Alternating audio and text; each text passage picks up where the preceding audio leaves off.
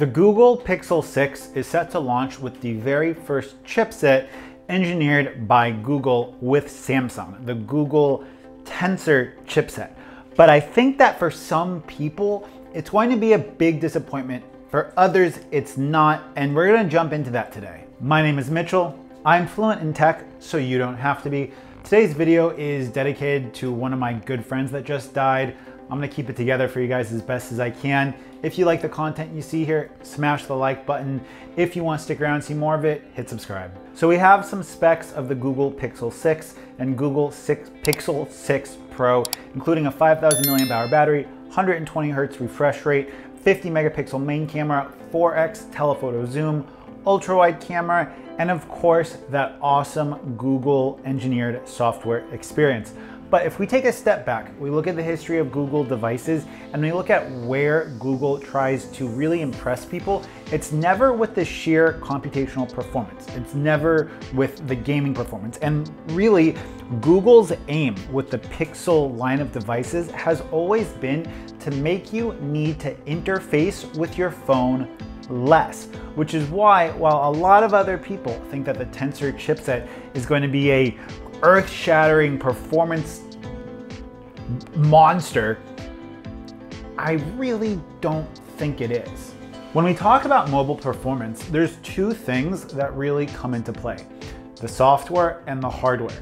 And really, how the software is made to interface and how the hardware is made to interface with the software, and the meshing of these two things is ultimately what defines and what makes or breaks a user mobile experience. And Google has always tried to give features and improvements that make the user experience of Pixel devices as least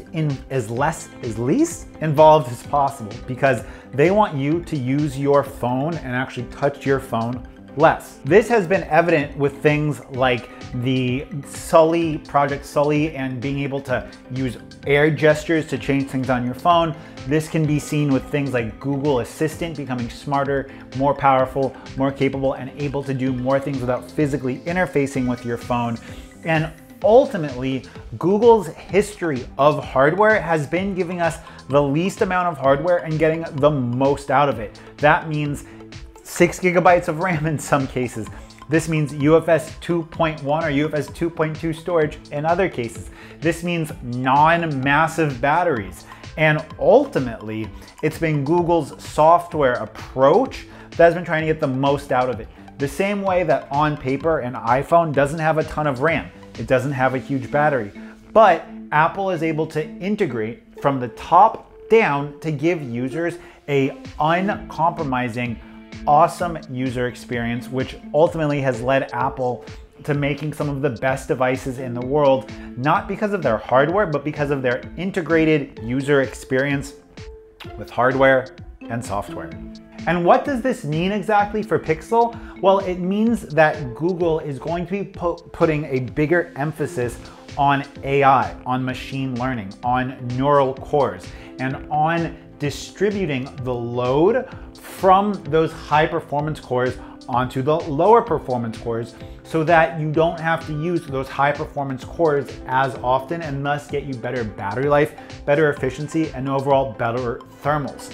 I think that for gaming, the Google Pixel 6 is actually more likely than not going to be a very mediocre device. I think that for pure benchmark scores, it might benchmark pretty well, but don't look for it to be the best benchmarking device.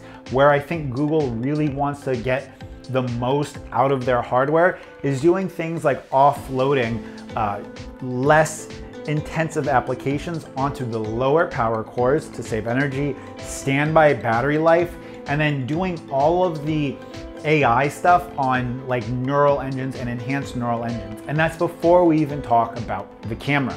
Now, in the past, Google has used custom image signal pipelines to go ahead and give users that Pixel experience with the camera.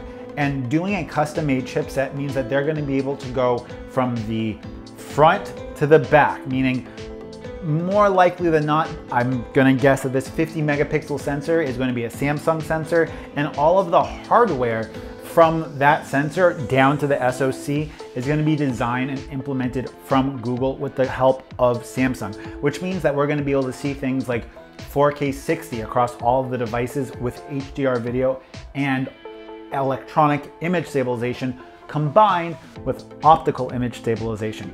I think that we're going to see HDR video take a massive jump with Google's ability to recognize scenes and then boost parts of the scene to go ahead and give us a more visually pleasing image. Kind of the same way that Apple does it, because Apple controls the entire image signaling pipeline.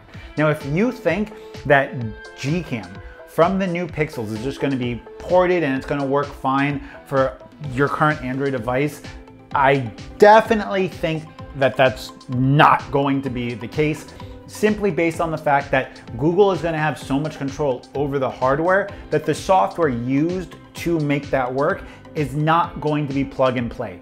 Sure, we might be able to port certain aspects of Gcam to non-Google devices, but it's not going to be the same way it was in the past, like with the Poco F1 that utilized the same SoC, utilized the same imaging sensor, and for us to port Gcam to the Poco F1 resulted in like a seamless, fast, amazing user experience.